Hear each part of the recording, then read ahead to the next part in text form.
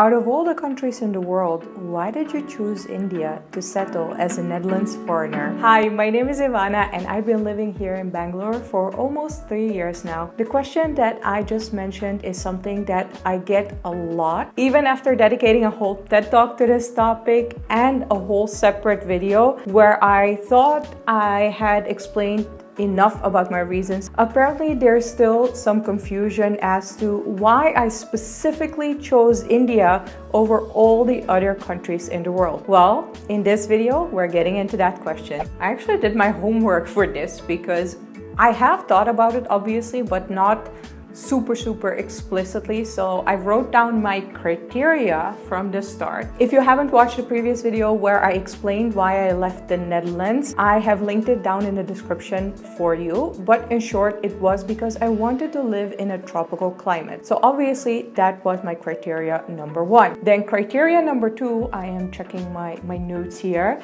was English language. Criteria number three was the size of the country or the diversity of the country. Criteria number four was the distance to the Netherlands, and criteria number five was the quality of life. I'm going to go through all these criteria individually and explain why India came out at the top of each and every criteria.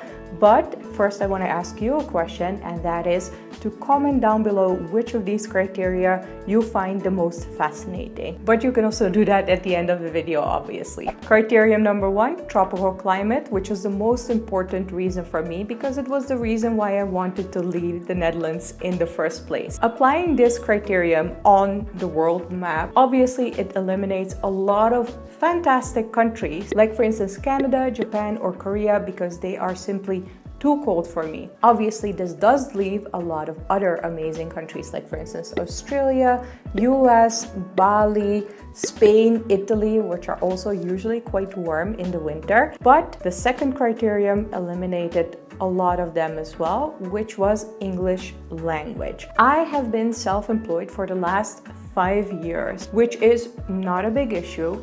But obviously, I do always have a backup plan in the back of my head, especially now during Corona. I think a lot of people who work for themselves have experienced how risky it can be. I at least want to have the opportunity that I can take up a job if, my own business doesn't generate enough revenue or profits. This is also one of the reasons why I first worked in the corporate world for 6 years after I left college, and then with all that working experience, started my own company. If everything else fails, I still have 6 years corporate life experience and also 5 years of my own business experience in order to find a job. However, that doesn't really work if you are living in a country where you have to speak a different language than English. So for instance, in France, you have to speak French if you want to find a job there, or even if you want to work with clients over there. The same goes for Spain, and the same goes for Italy. Italy is my second favorite country in the world, so I have definitely considered it. But in order for me to live and work in Italy, I would have to speak Italian. Now, don't get me wrong, I love Italian and I would love to learn it at one point in my life. But I did think that moving to a different country, leaving everything that I had behind and then still having to learn a new language was a bit too much to ask. So applying the second criterion of English-speaking country eliminated pretty much the whole of South America because it's predominantly Spanish-speaking countries, and obviously in Brazil they speak Portuguese, but that was just too much for me. That leaves us with still quite a lot of countries, like for instance Hong Kong, Australia, or even the south of the US. So why did I choose India? Well, we're going to apply another criterion that was important to me. Criterion number three, the size or the diversity of the country. Now, I travel a lot for work. Obviously, I make travel videos here, but I also consult businesses in an international context. So for me to move to a small island, like for instance Bali or Curacao, would just not be practical at all, because first of all, you have to constantly fly in and out of the island if you want to go anywhere. What I also realized while contemplating to leave the Netherlands was that I didn't constantly want to have to take a flight to go to a beautiful destination because I wasn't happy with the place that I was living in. So the third criterion of diversity in the size of the country was also pretty significant because I just wanted to be like in a city or in a place where I would be happy exploring and really enjoying my daily life. Hong Kong would have definitely been one of those places. A lot of you guys also mentioned Thailand, Malaysia, Singapore. Those would also definitely have been interesting. Was it not that Singapore, I feel, is still quite too small for me. Malaysia, I've been there, but I didn't feel like truly a connection with the country. Thailand is mostly Thai spoken. People in Thailand who speak English are usually working in the tourism industry. So if you wander outside of the tourism industry, the Thai language becomes quite important. So that's why Thailand wasn't a good fit for me either. But this does leave us with some other pretty amazing countries like Australia, Hong Kong, which would have been a very easy choice for me because my brother already has lived there for more than 8 years. We also still have the US in the running.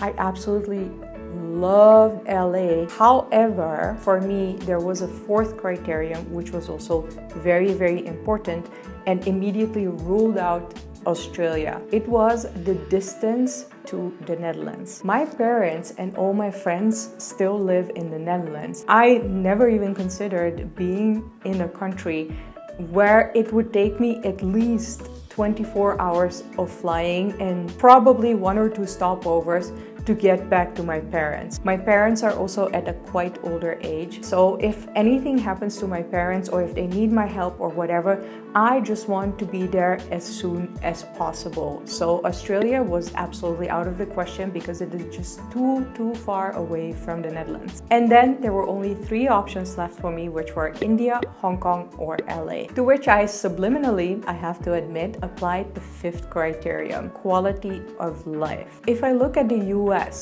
and I've been there and I've experienced LA life for a week and I've done a road trip there with my brother for 2 weeks. LA is amazing. It's such a beautiful city near the ocean.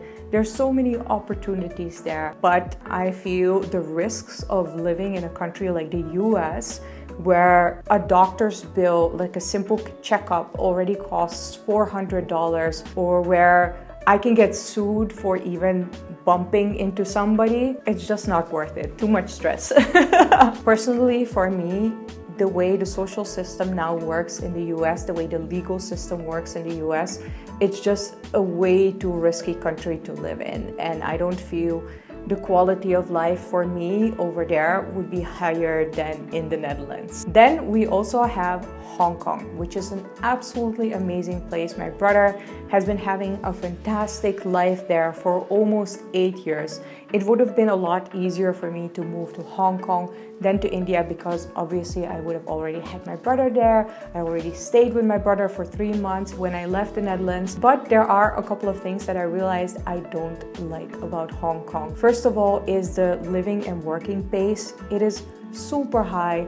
People look so incredibly stressed. They have to work so hard to earn a decent income, and then the living space is so limited. Cooking at home is quite expensive, so people eat out a lot. I like to eat out, but I also like to have affordable home cooking. If I'm being fair, all those things would have been manageable if I wouldn't have had India as an alternative, which matched all my 5 criteria flawlessly. So let's just go through the 5 criteria again and apply them to India, right? My first criterion, a tropical climate. India has it. The smarty pants who are watching this would say, not all of India is warm. That's perfectly fine. I don't have to live there.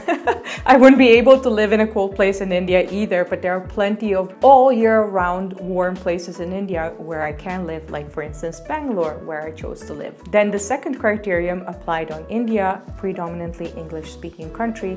English is an official language here in India. I know it is not the official language, but just one of the official languages. However, from North India to South India, I've always been been able to communicate in English, and I'm quite confident that if I need to find a job in India because my own business is not generating enough income for me to, maintain my life, I will definitely be able to find a job in India. Then the third criterion, the size or the diversity of the country. I mean, come on, this is India. I have everything here, from the Himalayas to the beaches to the tropical forests.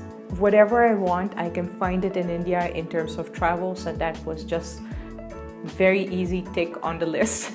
Then the fourth criteria, the distance to the Netherlands. There are direct flights going from Bangalore to the Netherlands. So if I want to, and if I really need to, within 12 hours, I can be from my home door here at my parents' home door in the Netherlands, which is something that was super important for me. Also, what I really like about India is that it is very well connected to a large part of the world. So Europe, it's very well connected. Middle East, it's very well connected. Asia, it's very well connected. Obviously, some places are further now than they were for me from the Netherlands. Like, if I want to go to LA now, that would be a little bit more difficult than going from the Netherlands. But those are not the places that I visited frequently anyways. I was mostly traveling in Europe, in the Middle East, or in Asia. So for me, India is perfect at the center of it all. And then number 5, the quality of life. I have quite a lot of Indians, I have to say, who complain that the quality of life in India is not that good because the salaries are quite low compared to the rest of the world. But I feel these people really forget that the living expenses are also a lot lower than in the rest of the world. To give you an idea, the average salary, I think, in India is between 20,000 rupees up to 50,000 rupees. Please correct me if I'm wrong down in the comments below. But then in a city like Bangalore, which is one of the largest cities in India, you can still have quite a good life on a salary of 20,000 rupees. Whereas, for instance, in the Netherlands, where the average salary is 2,000 euros, you really have to account that the average rent of a home would already be 800 euros. Your groceries would be 200 euros. So your basic expenses are already going to take up at least 1,200 up to 1,500 euros if you are living in the Netherlands. And I'm not even talking about Amsterdam, which is the most expensive city in the Netherlands. So in terms of, quality of life as costs for a living, I feel India is amazing value for money. And no, I'm not earning a Dutch salary here. So the people who want to come at me in the comments with that argument, please sit down. I'm not earning a Dutch salary here. But obviously there are a couple of other factors that you have to take into account when you're thinking about the quality of life and not just the living expenses. One thing I think India does really well is a great work-family life balance. Obviously also there are people from urban areas who are gonna come at me and say like, oh, but I work 12 hours a day. Yes, that's correct. In the urban areas, it might definitely be different, but from what I have seen across India, people value family so much, a lot more than their work, that the work-life balance is a lot better than a lot of countries in the world. And I love, that dominant role that family plays in Indian society, because I think it's a very healthy mindset for us as human beings who are naturally social creatures. Then something that I think India does really well in terms of quality of life is the medical system. What I mean by that is that there isn't necessarily a social security structure here like we have in the Netherlands with a mandatory health insurance or something like that. But the doctors are so plentiful that they are accessible even for people with the lowest incomes. And I think that's something super important. Even more important than the medical structure or the health structure, I feel, is this community sense that most Indians have in their DNA, where they automatically feel this obligation to take care of each other. Somehow, most Indians, obviously not everybody, but most Indians feel this social obligation to take care of the less fortunate or people from the lower income classes. A lot of people who are critical about India would then say, oh, but why are there still so many poor people, or why are there still no like real minimum wages? If you are thinking those things, or if you are saying those things, then you are absolutely completely forgetting that India hasn't even had independence from the British for 100 years. India has been independent for barely, 73, 74 years now. So if you look at the development and the quality of life that most Indians have nowadays, and that they have accomplished that over the past 70 plus years, I think that's absolutely amazing and astonishing, and I can't wait to see where India goes next. And this is actually also one of the reasons why I got super excited about India. I came here for the first time back in 2015 when Jio was just introduced. In case you don't know, pre-2015, internet was extremely expensive and extremely slow in India, and after 2015 Jio was introduced, and now basically you get data with a bag of chips. So that completely transformed the country, and I have seen how much impact that has made on the daily life of Indians. And also, obviously, if you're living here as a foreigner, your daily life has also completely transformed. It just made me so excited to see that revolution each and every year since I've been coming here, and I do want to be a part of it. It really makes me excited to be able to be a part of that and to be able to contribute to India in its growth. So yeah, when I applied all 5 criteria, India just came out on top as the country for me. Obviously, it is not a country for everybody. It is not a country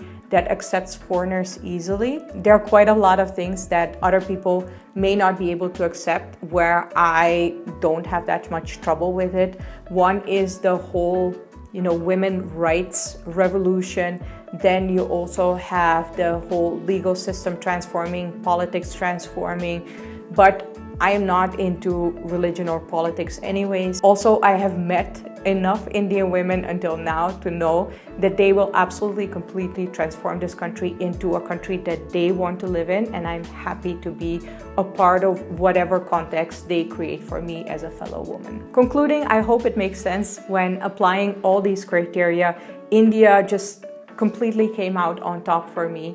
It was already my favorite country in the world, but obviously I also have to think logical if I'm going to live a very comfortable life in the Netherlands and settle in a different country. But then still, India completely came out on top for me. I hope that makes sense, and still I'm very curious which of these criteria was the most surprising or the most fascinating for you. Let me know down in the comments below. If you enjoyed this video, make sure to put a thumbs up. If you would like to see more of my videos, make sure to subscribe and click the little bell icon, and then I will see you next time. Thank you so much for watching. Bye!